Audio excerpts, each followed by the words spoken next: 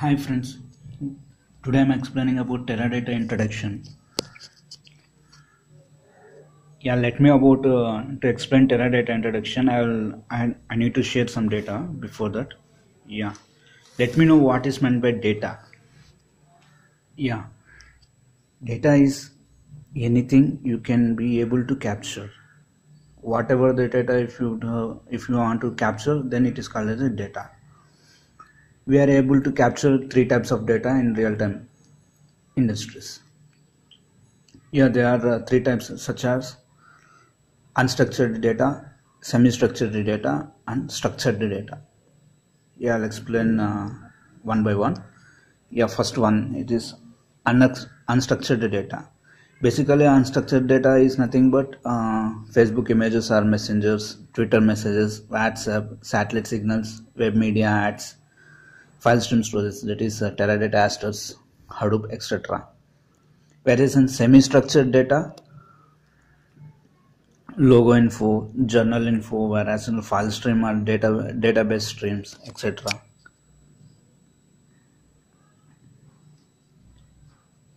Structured data. In structured data, is nothing but booking the movie ticket, booking a train ticket, withdraw cash, etc. Database storage. Some of them are Oracle, SQL Server, Teradata, MySQL, etc. Yeah, in real world, 80% of data from unstructured and semi-structured. Teradata supports all the three datas. Teradata is usually to store unstructured, semi-structured, and structured data. Yeah, in IT, storage areas are of two types. They are file storage, database. I need to show the difference between file storage and the database. Some of the differences are there. Whereas file stream is unstructured and database has to be structured. We cannot apply conditions, indexes, and triggers in file stream. We can apply conditions, indexes, triggers, and everything in database. In file stream, that is fast storage of data. In database, slow compared to file. In file stream, managing difficult, whereas in database, good for storing and managing. Storing a huge amount of data we can store easily in database, and managing also is to be very easy, whereas in file stream it's a bit difficult, because if you want to fetch the data from row number 12 and column number 14, then we can easily detect the data in database, whereas in file stream we cannot. And retrieving data is very difficult in file stream as compared to database. In database, retrieving data is very easy as compared to file stream. Yeah, I need to go for I need to explain this IT application types. In IT application types, there are two types, whereas in OLTP and OLAP. Whereas in OLTP is nothing but online transaction processing, whereas in OLTP is online analytical applications. Yeah, I need to explain one more thing. Yeah, two differences between OLTP and OLAP. Whereas in characteristics, it is nothing but OLTP operational processing and OLAP information processing. OLTP is nothing but transaction data. OLAP is analysis process. Whereas in accessing, OLTP is read and write. OLAP mostly read. Priority, high flexible and availability for OLTP, and high flexibility for OLAP. Whereas in size of OLTP is 100 MB to gigabytes, whereas in OLAP 100 gigabytes to terabytes. Whereas in view, detailed in OLTP and summarized in OLAP. Yeah, this is the data warehousing layers. I need to explain this. Let me know what is meant by database.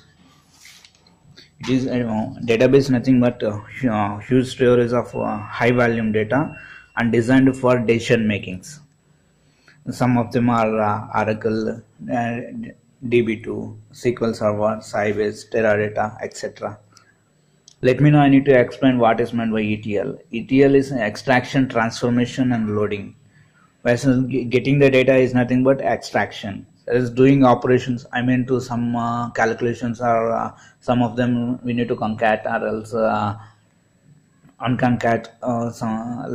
We have to convert from upper to lower cases. These are the rules which we have used in transformations. And loading. After the transformation, we have to load the data from source systems to target. These are the source systems we are using. After that, we are extracting data, and extracting data we are moving to the data warehousing. Whereas in data warehousing, which we have to go for reporting, OLAP analysis, and the data mining. Some of the layers I need to explain here. There's a semantic layer. Semantic layer is designed for multi-dimensional components creation and analysis. Here, the semantic layer which has to be placed here.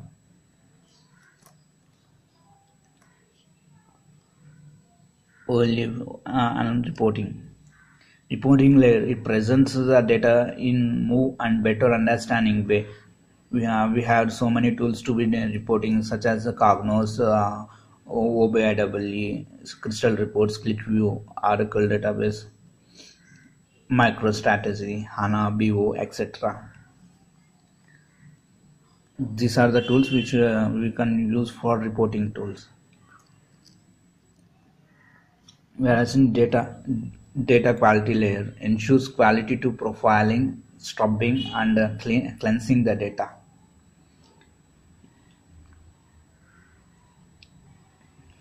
We can use for cleansing the data Informatica or quality stage, that is data stage, DQS, MSBI, etc. I'll explain now Teradata definition.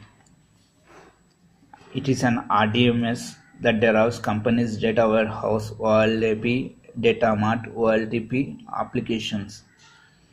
An open system which executes on Unix, Windows, Novel, etc. Compatible with ANSI standards. Acts like a server. Runs on single and multiple nodes. Builds on parallelism.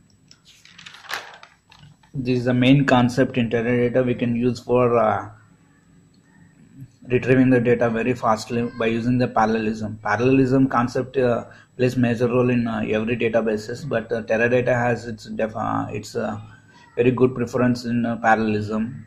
That is what to retrieving the data fastly by parallelly, not in serial.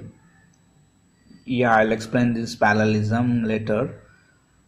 Yeah, what are the hardware and software requirements and installation steps I need to explain now. Yeah, first Teradata software available for 15th version nowadays.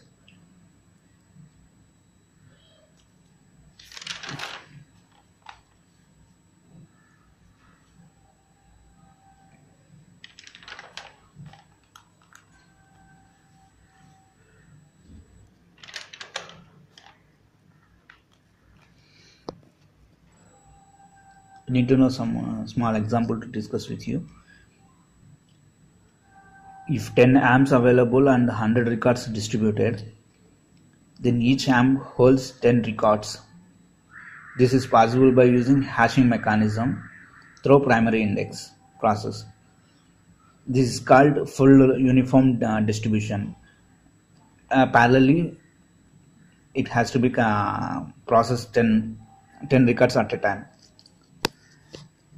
Now, if you have 10 amps and the data available on 500 records distribution, then each amp holds 10 records.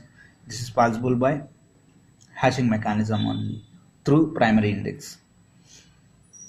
If data is retrieving unevenly, that is to be of each amp holds 15 records, 25 records, and 40 records, then it is called uneven distribution, nothing but skewness distribution or less uniform distribution. If skewness distribution is nothing but If 100 records are there, 5 amps are there. Each amp, it's not distributed in uniformly. That is, 1 amp considered as 30 records, 1 amp is in 50 records, 1 amp is 25 records, another amp is 10 records, and one more is 15 records. This is called uniform distribution.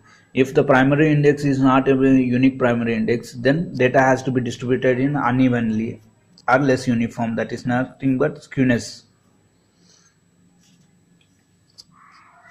Yeah, all the please follow my videos. Yeah, thank you for watching my video. I'll explain some of the components in another video. Yeah, thanks for viewing this video.